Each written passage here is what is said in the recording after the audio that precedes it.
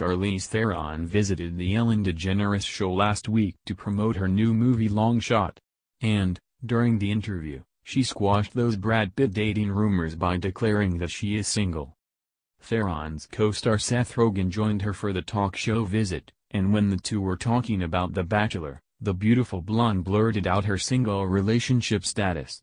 DeGeneres didn't follow up with any questions about the Pitt rumors.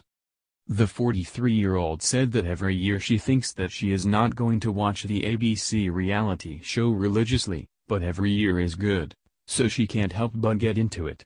Theron says that she is a fan of self-proclaimed virgin Colton, the current bachelor, and this is when the conversation turned to Theron and DeGeneres' failure to understand how an adult can refuse to kiss someone. "I was making out with myself at 7, I made out with dolls and with myself in the mirror," said the South African beauty. DeGeneres noted that if she looked like Theron, she would do the same thing.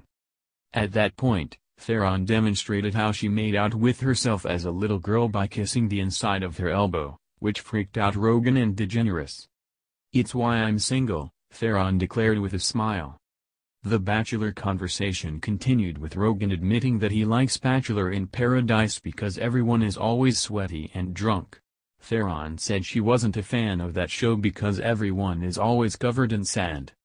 DeGeneres couldn't believe that sand was Theron's issue with BIP, instead of all the sleeping around. Rogen revealed that he chose Theron for a long shot because she is so funny in interviews, and DeGeneres said that their movie was laugh-out-loud funny. Charlize Theron said that she was flattered to hear the compliment from DeGeneres.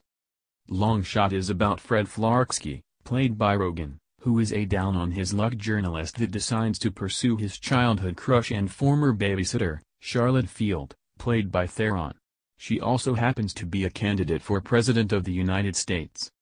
As for Pitt, cameras caught the Oscar winner for the first time since he attended ex-wife Jennifer Aniston's birthday party.